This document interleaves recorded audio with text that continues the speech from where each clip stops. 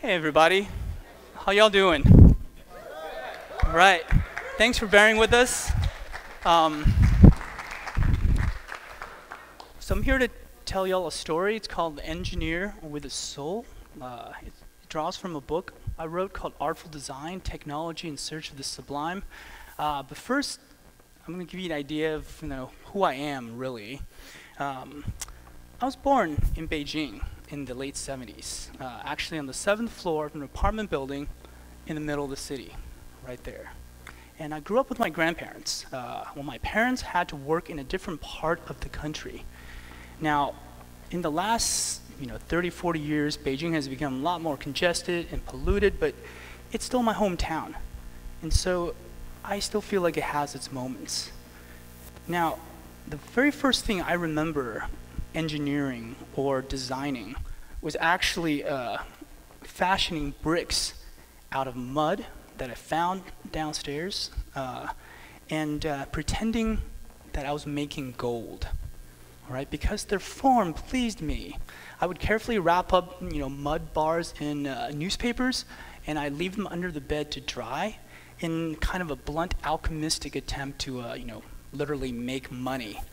And I would then try to pawn off this gold bar on my friends for candy.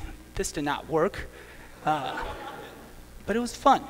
And yes, I was a strange kid, but I think in a way all kids are strange. They do things that make no sense to their future adult selves. But I think that's also what's really awesome about childhood and what makes it so uninhibited. Kids are beholden to nobody. So they're much more free to be themselves. And I think as we all grow up, we struggle to really hold on to that playful part of us. In my childhood, was really filled with comic books, toys, video games. I played a lot of these. I didn't have a lot of money, so I would stand in the arcade watching other people play video games for hours, and I loved it. And I still play video games. I think I was just playing StarCraft earlier this week. And so these comic books, toys, video games would really inform how I think about design later on. I moved to the United States to live with my parents, and when I was 9, and the age got me a guitar. This completely changed trajectory of my life because, it made me realize how much I not only loved music, but the making of it. And then, I went to middle school and high school in Kansas. This is 20 years ago. And I have to say, I feel like life in high school was much simpler back then. Because I feel like we didn't have as much to worry about in terms of things to prepare for as the next step. We could just do what's in the present. And we did a lot of playing. Backyard football, music, video games, and yeah, and there was something nice about that. I went to college in 1996 studying computer science before, it was a thing. And I did this because it was fun. Because I really like building things, like the mud bricks. I like building things. And I took a lot of music classes at the same time and a lot of great friends. Now, the thing about education of any sort is that you think you're learning one thing, like computer science, but really you're always absorbing things about the rest of life. I learned when I was taking computer science classes that not all answers lied in algorithms or in systems, right? And also that things like, I don't know, it depends, often really great answers. And I became okay with that, and knowing that sometimes that may be the right answer, or in the meantime. And I took what I learned in undergrad to grad school to study computer science, but specializing in computer music. And in grad school, that's when I started making a thing called Chuck, and I'm going to give you a demo. Now, Chuck is a programming language with which you can write code to generate sound, and this is what it looks like. I have a little program here that I've prepared. In this program, I'm going to describe, we have a sine wave generator. It sounds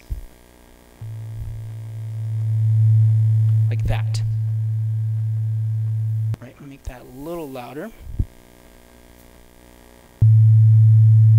Now here, it's going to be an array of pitch classes. We go into an infinite loop. In here, we're going to randomly choose the pitch and then randomize it into into an octave. Then we're going to wait a bit until we do that all over again. So if we're to do this, we just hear kind of this one note. But let me randomize the octave. Same pitch class in different octaves.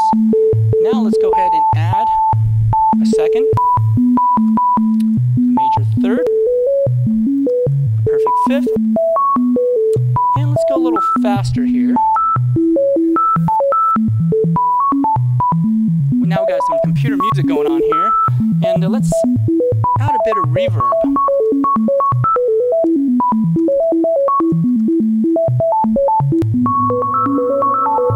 Now sounds a bit more cavernous. Let's add a sixth. Make it faster still.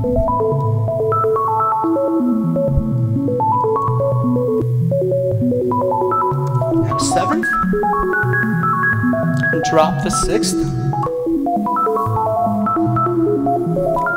So this is how you would typically use Chuck. You just write code, and very immediately you can see the effect it has on the sound you're generating, and it's kind of very much in the moment kind of way to work.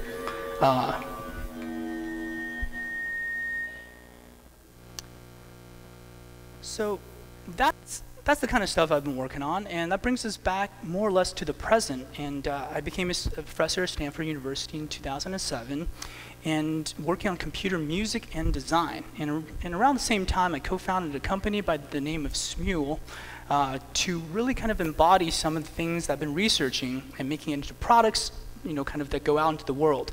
And I've continued to design since, right? And this is the thing that I do, I design. But the thing is, we all design.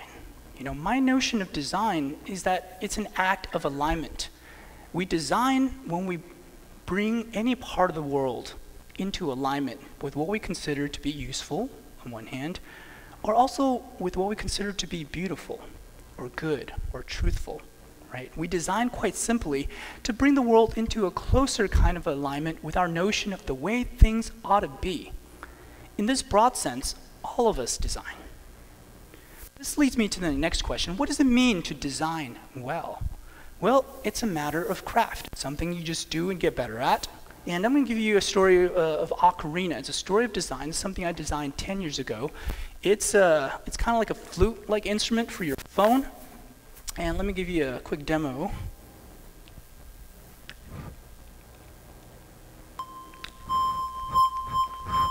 So this is my phone, and I'm blowing into the microphone to make sound.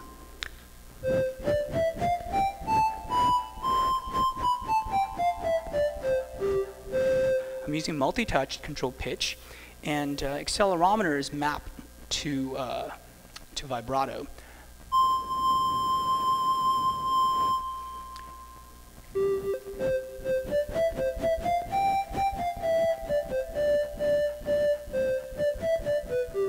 You can play little ditties with this thing. So this is a, well, thank you.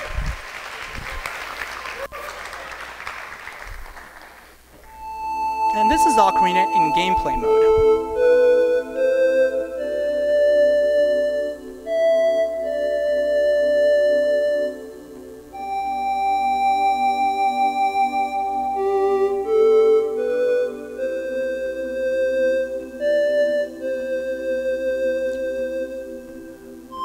Quadruplet of circles is telling you how to play the next note, but how you express that note is up to you. Now, the design of Ocarina was not complicated, and in a way, you know, this is design proceeding backwards. I would say backwards, I mean backwards from the end user, and from the experience you would want that user to have when they actually use the thing you've made. For Ocarina, I wanted the player to feel, you know, a sense of magic, to forget that they're using like an everyday technology. And I want them to use it, to do this in a way that depends on the technology, but hopefully they forget the technology. You know, it's really about the music you're making and not really what you're making it on in this case. And finally, I wanted this to not feel like it's an app that's emulating an instrument. I wanted your phone to feel like the instrument itself. So those were kind of the ways I thought about, you know, how I want this thing to really feel. And And this is to say there's more than meets the eye in design. The way that anything is designed, a tool, an instrument, a toy, a video game, changes the way you think about using that thing. And in turn, how you go about performing tasks with it. The media theorist, Marshall McLuhan, is known for expressing that we shape our tools and thereafter our tools shape us. The things we build at the end of the day come back to change the way we think, feel, and act. Now, I should tell you there's another dimension in Ocarina, and it's a social dimension that allows you to listen to people blow into their phones around the world. This isn't the same app. This is some person playing O Shenandoah from the East Coast. Who are these people? I don't know. Like, the app was not designed to tell you that, but really to get you to ask these questions in the first place. Like, who is that out there playing Legend of Zelda from Indonesia, right? The app is here to make you wonder. And again, this is something that would not be possible without technology, but hopefully the user never notices the technology. And this is design as social experience. And if there's an underlying tacit philosophy to kind of the design of the social aspects of Ocarina, it might be this, is that technology should create calm. Now, this is an utterance by Mark Weiser, who was the CTO of Xerox PARC, just up the road from here. And it's quite a remarkable statement. This is not some comment about technology being useful or solving our problems, but it's a sentiment that technology, whatever its function, could bring us a kind of calm, an inner peace. And it's a vision of how we might want to live with the technologies that we actually have in our world. Now, combine this thought with how we use mobile phones today, where screens are everywhere. They are pervasive, but they're anything but calming. Now, this is a review left on iTunes for Ocarina in 2009 from a US soldier deployed in Iraq.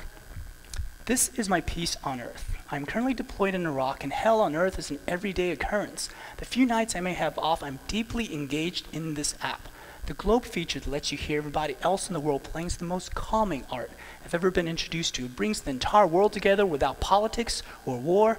It is the exact opposite of my life. Right? And I can tell you that as a designer, it feels great when someone uses your product.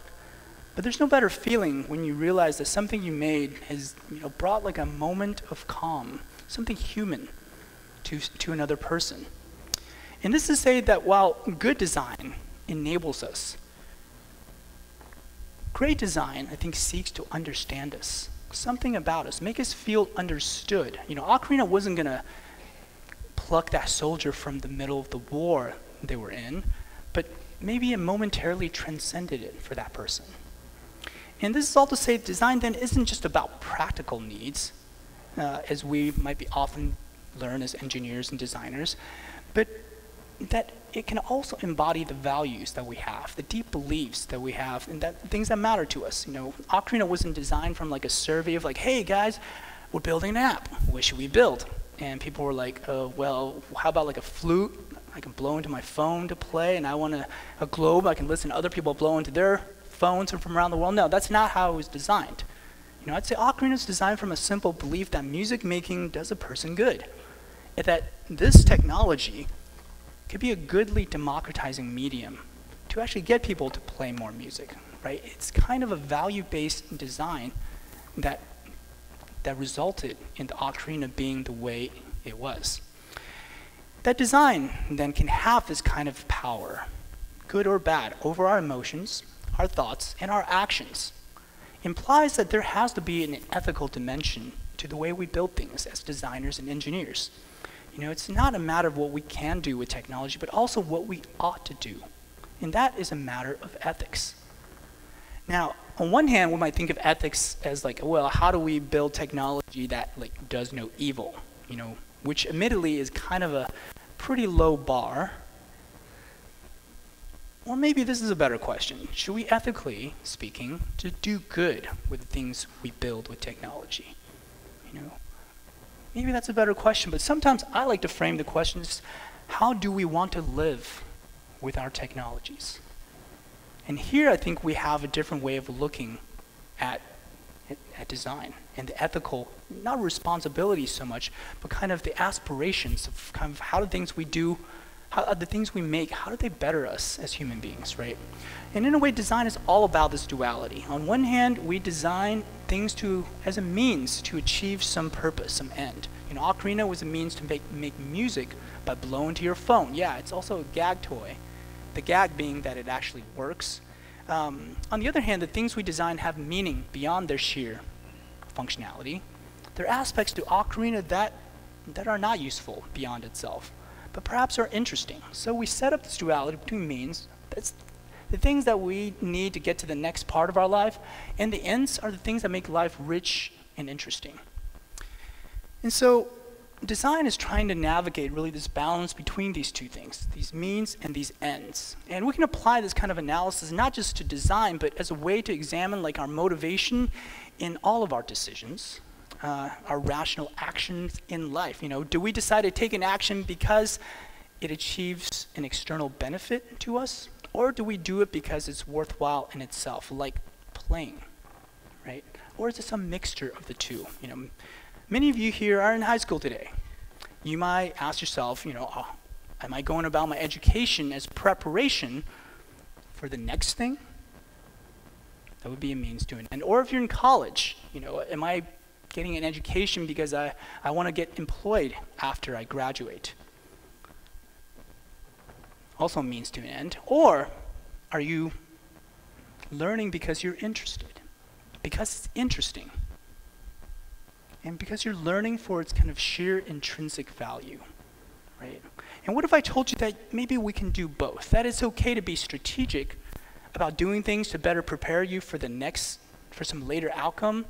You know, I think parents in the audience might be relieved to hear me say this, but all the while making sure you're engaged in what you're doing, what you're learning, to feed your genuine interests.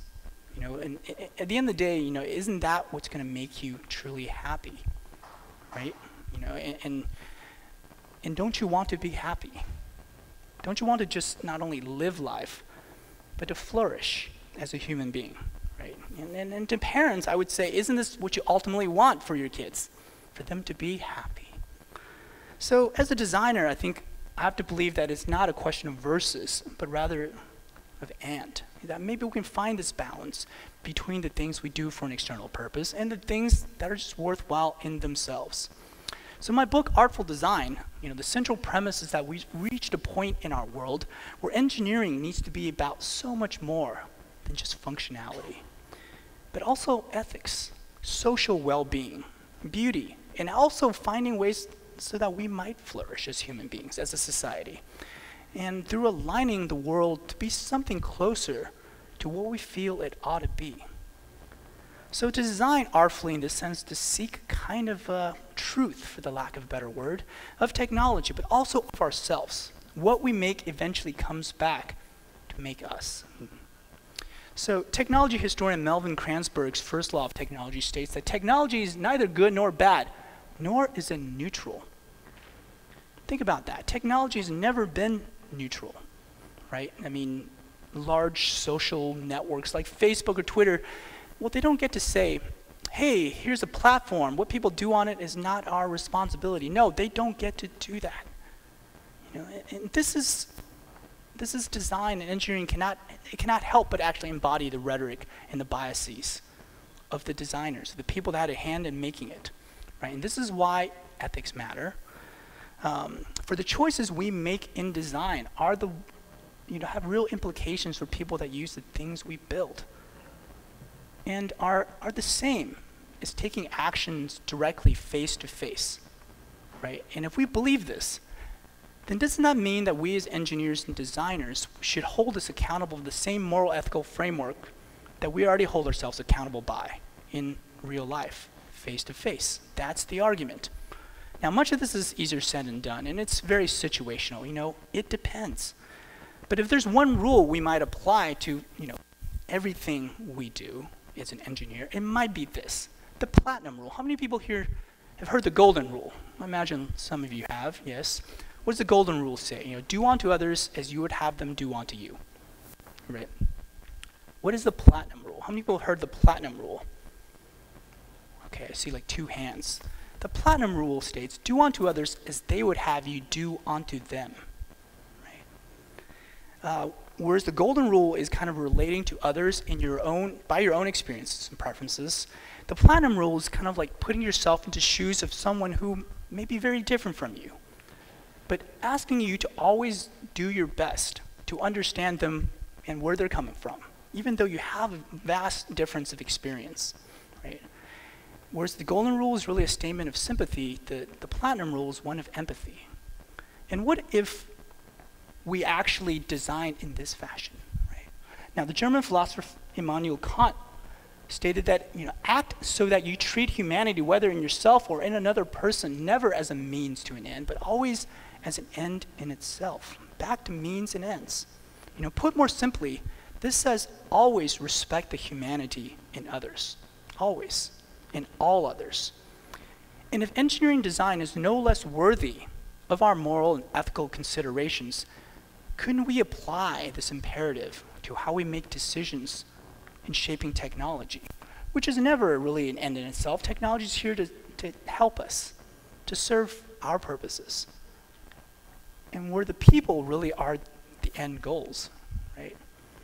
And what if technology is something that's here to increase the well-being of people, who are the ends, and not just to solve practical problems, but what if through technology we could somehow elevate ourselves as human beings, help us flourish? And what if this were the bottom line of doing business, of design, and of life in general?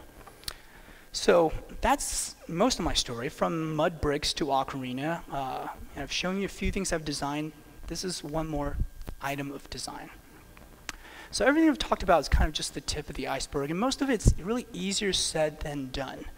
So I wrote, and I should say designed, kind of an unconventional book on all of this. Artful Design, Technology in Search of the Sublime is a manifesto for the engineer with a soul. And it's quite unconventional. It's a book on design, but it was designed as a comic book.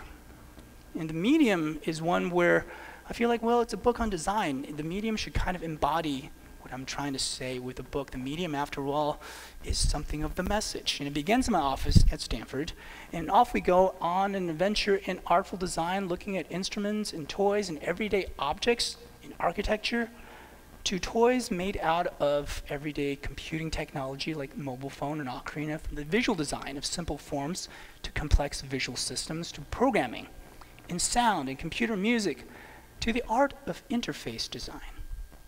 Right? That membrane of interaction between technology and people. This is how we operate technology. From theremins to artificial intelligence with humans built into the loop, to game design, more than entertainment, games as a means to express ourselves, but also to understand ourselves and our emotions. Social design. This chapter examines the things we really want from our social tools, instead of what they might currently offer us. To the final chapter about truth in technology, and putting our conscience and values into the things we make, knowing that these things will come back to make us. This is all to say the way we think about engineering needs to fundamentally evolve. The things we make ought to be not just functional, but beautiful, humanistic, socially meaningful. Above all, the shaping of technology should be truthful, to who we are and who we'd want to be. And if you believe there's something to this line of thinking, then tomorrow's engineer must be much more than a specialist, but kind of a technological artist, a moral ethical inventor, and a system designer who can really contextualize every piece of thing you put out into the world, into how it's going to actually affect people in their everyday lives. So how might we educate such an individual? I would like to present kind of my formulation of the pie-shaped student. Now, this exists in higher ed, and I've added my piece to it. Now, like the Greek letter pi, it has 2 legs, one of which here would represent being educated in a discipline. For example, for me, it was computer science. The other leg is the domain expertise. For me, it was music. But for someone else, it could be public health, and you're applying really a discipline to a particular domain, kind of really in the human world. This bar, however, is what I have as the aesthetic lens. This is the philosophical, artistic a moral lens that gives you broader context in bridging these two things, right? And isn't this the kind of engineer we want to educate? And isn't this the kind of engineer we would want to strive to be? Perhaps, you know, and this is why, by the way, engineering, art, the humanities, and social sciences matter, and matter fundamentally to each other. For, you know, ultimately, these are not separate pursuits. And so, well, this is Artful Design, and that's a book for engineering with a soul. And these are my thoughts for all of you, the engineer with a soul. Thank you very much.